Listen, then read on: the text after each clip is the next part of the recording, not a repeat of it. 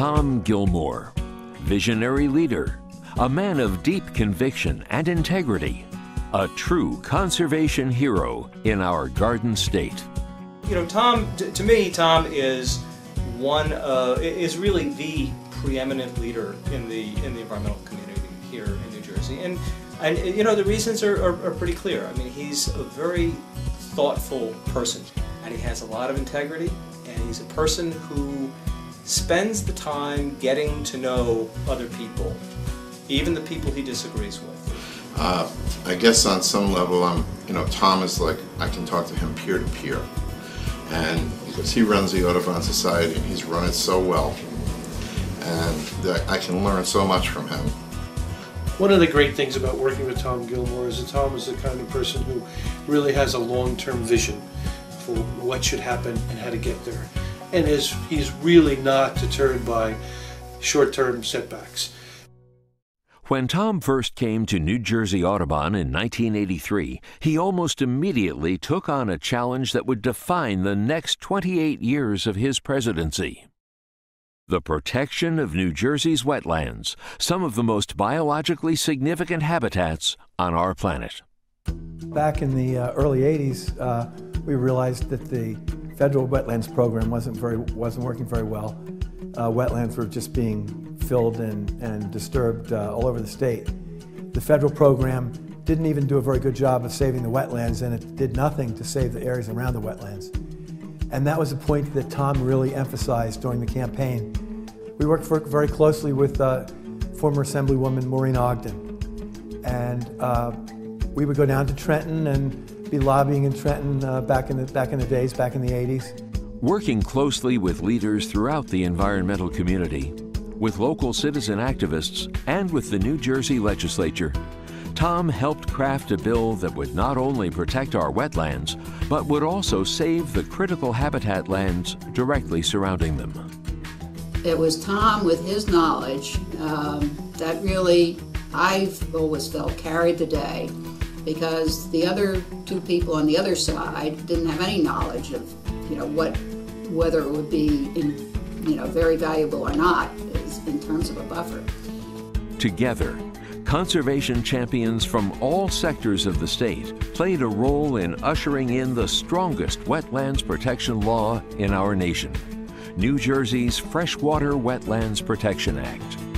It was a phenomenal victory because, we now can appreciate that wetlands are some of the most vital habitats we have and serve as, nurseries and just very, very valuable places.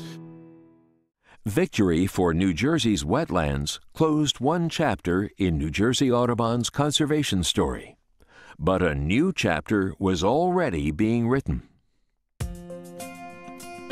New Jersey's highlands contain a wide variety of habitats for fish, birds, and other wildlife. They also harbor the drinking water for more than 5 million people, half of New Jersey's population. During the development boom of the 1980s, pressure increased on all New Jersey open lands. The nearly 860,000 acres that comprise the highlands, including sensitive watershed and habitat lands, were especially at risk. We were losing literally thousands of acres each year. I think it was 5,000 a clip. And as that natural aquifer went away, we would have been spending billions and billions of dollars, literally so, over the next 50 years just to provide clean water. We started talking and we realized we needed to build a coalition in New Jersey to work on the highlands, and so Tom really was the catalyst behind that and helped bring the different groups together to really start work on the highlands. Support throughout the conservation community grew, and organizations and grassroots activists united to protect the vast natural, agricultural, and historic treasures of the region. In 1988, a Highlands Coalition was formed, and Tom Gilmore was chosen to serve as its first president. And so it was really very much of a partnership. And over time, we built enough of grassroots support and made the case to get that Highlands Water Protection and Planning Act finally signed by the governor. It was just a huge accomplishment and very much of a joint effort between not just New Jersey Audubon and NJCF, but the Sierra Club and on and on, so many other conservation groups that we were able to bring along to make that happen. While the Highlands conservation was taking place in the northern part of our state, Tom's leadership was also called upon for an ongoing challenge occurring along New Jersey's southwest coast: the protection of an ancient species and the extraordinary natural phenomenon that has evolved in concert with it. Every spring, like clockwork, thousands of horseshoe crabs come ashore on Delaware Bay to mate and lay their eggs, just as red knots and other long-distance migratory shorebirds arrive from their South American wintering grounds to feast on the abundant food source. But disaster was looming for this fragile balance of nature. By the late 1980s, over-harvesting of the crabs for bait and the resulting reduction in crab eggs was causing a rapid decline in shorebird populations. The population was being eradicated, and their very important role in the life cycle was disrupting, again, the aviary patterns of the wildlife, and particularly the red knot, making its way from hardy bird that it is from way South America to way North America. As the ecology of Delaware Bay teetered at the brink of collapse, New Jersey Audubon, its coalition partners, and state legislative champions like Assemblyman John McKeon brought a greater sense of urgency to our Halt the Harvest campaign. By the spring of 2008, the New Jersey legislature overwhelmingly passed a bill to stop the harvest of horseshoe crabs and save the red knots and other shorebirds from extinction, culminating a conservation victory that was nearly 3 decades in the making. And in 2012, after years of continued advocacy, the red knot was finally listed as an endangered species in the state of New Jersey. New Jersey voters have persistently demonstrated their support for open space preservation, and in 1998, they approved the largest land acquisition program in state history, the Garden State Preservation Trust. All the Green Acres Bond Acts up till then always ran out after a year or 2 or 3 years. So you'd take what money you had, you'd throw it at a couple of projects, and then the money would run out. And we'd lobby like crazy to try to get some more money. But you couldn't plan, you couldn't put together long-term programs, and you couldn't put together bigger picture types of acquisitions. The Garden State Preservation Trust changed all that. A Governor's Council on New Jersey Outdoors was appointed to assess the open space needs of the state and to determine a way of funding the acquisition of these natural areas.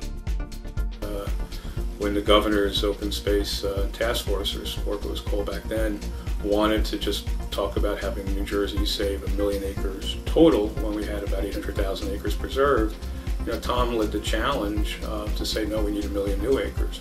And Tom and I and some other members of the Governor's Council met with the governor in her conference room and, made the presentation from what the people had said at our hearings. And the governor was immediately enthusiastic about the 1 million acres. And I remember looking at Tom, and he was just he was really amazed. I mean, he was thrilled, but he was kind of amazed that she would buy into it so wholeheartedly. Funding for the program ran out after 8 years with nearly 250,000 acres preserved. But Tom continued his 1 million acre goal through the Keep It Green Coalition, serving as the first chair of this 140-member organization. Tom was really a leader in putting together the Keep It Green Coalition and bringing this diverse group of environmental organizations and community organizations and farming and hunting organizations all together to focus on how we were going to get a new funding source put together. But it wasn't just a slam dunk. It wasn't so easy to get everybody together. But it really took somebody who everybody respected, like Tom, to pull this together to make it happen. Having achieved one of the nation's best-funded land acquisition programs, the Garden State Preservation Trust, and continued preservation through the Keep It Green Coalition, it was time to focus on what becomes of undeveloped lands after they're preserved. On the stewardship side, now that we're one of the #1 states in the country in terms of how much land that has been preserved, and of course so much more to preserve, we really need to come together and find ways to take care of this land in a way that maintains its biodiversity and it maintains quality public access and encourages people to really love the land. Today, you'll find New Jersey Audubon staff and volunteers working on farms, in forests, on corporate campuses, in state parks, and in wildlife refuges, maintaining and enhancing the landscape for native species, or helping other people to do so. Thanks to an historic partnership between New Jersey Audubon and local farmers, a direct farm-to-market link has been established that offers locally grown and manufactured products that are economically and ecologically sustainable. We've worked with Audubon for quite some time now in expanding the Jersey Grown moniker, where we've had a number of projects around the state to grow sunflower seeds, which obviously in the Audubon Society they love feeding the birds, but it also has a dual purpose because it helps our farmers in terms of something that they can grow as a crop. It's been really successful, and we've now doubled, with the role of the Audubon Society, doubled those that are growing sunflower seed as a cash crop. So reaching out to those landowners and encouraging a stewardship ethic is a phenomenal accomplishment. Tom is one of the key people who has done that consistently over the last 20 years. Tom Gilmore has always understood the importance of educational outreach, that we must first learn to care about our natural world before we endeavor to protect it. I think one of the most important things that Tom has done with New Jersey Audubon and New Jersey Audubon has done is to bring wildlife to the people. Providing opportunities for all New Jersey residents to discover and experience the treasures of our natural world is New Jersey Audubon's ongoing vision. I believe that we will only preserve our biodiversity when everybody in New Jersey can see that biodiversity, can appreciate that biodiversity, and can go to places like the centres, like the New Jersey Audubon centres, to get in touch with that biodiversity through informed educational staff. And I think that model is a very, very good one.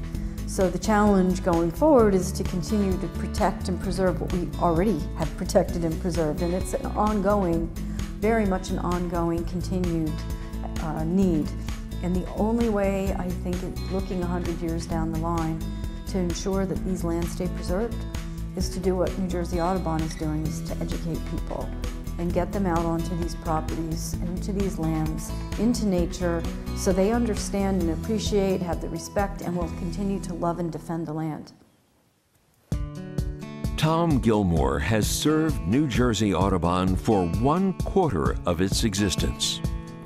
Through his vision and leadership, he leaves New Jersey Audubon and the state of New Jersey transformed. Conservation will continue to be grounded in science, immersed in understanding, and achieved through courage, perseverance, and humility. This is Tom's legacy. I always like to think, and Tom Gilmore, in fact, taught me this, that in everybody's heart, they do want to leave a good legacy and do the right thing by their own children and grandchildren. And so, learning through him, you're able to kind of reach out to your adversaries, if you will, to try to see if you can strike an area of commonality. We need strong voices, and I know that Eric Stiles, you couldn't have a better successor to Tom than Eric. They're going to continue, and we're all thankful for that, of making sure that people deal with the issues on a scientific basis, on a policy basis, that have the integrity to not just worry about where your own organization's funding is coming from, but looking at a statewide perspective. And nobody's done a better job in New Jersey than New Jersey Audubon in moving big ideas and tough ideas forward.